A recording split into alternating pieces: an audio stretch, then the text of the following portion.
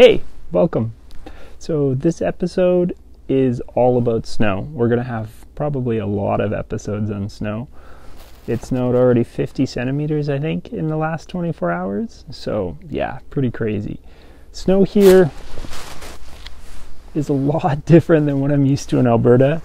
Very easy to make snowmen, snowballs, and lots of other things. So yeah, today we did some backcountry skiing in the woods right over there, built a luge track right over there, and got my minivan stuck right over there. So yeah, hopefully we can show you some parts, and as we get more snow, we will show you more, and we'll show you what happens when it rains and snows, because I think that's going to happen too. So enjoy, and yeah, welcome to the snow episode, part 1.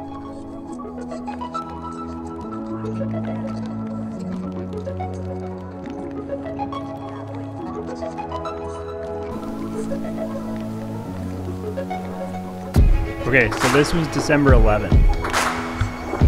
Now, there wasn't a lot of snow, but I did still manage to find enough to go skiing. And then it just started to snow like this. A lot.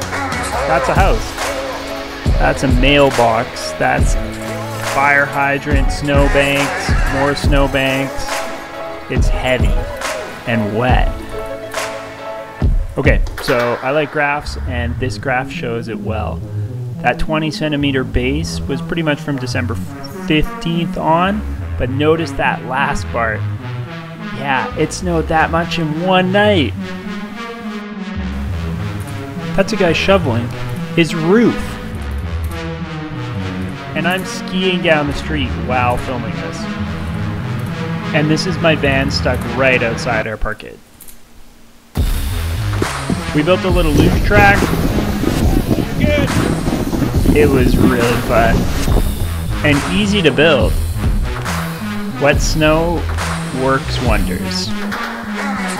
These are the newfound skiing trees right next to our condo, which I'm going to explore. And this is me skiing down. Thanks for watching, and look forward to more snowflakes. Well, we made these ones, but I'm sure more snow will come soon.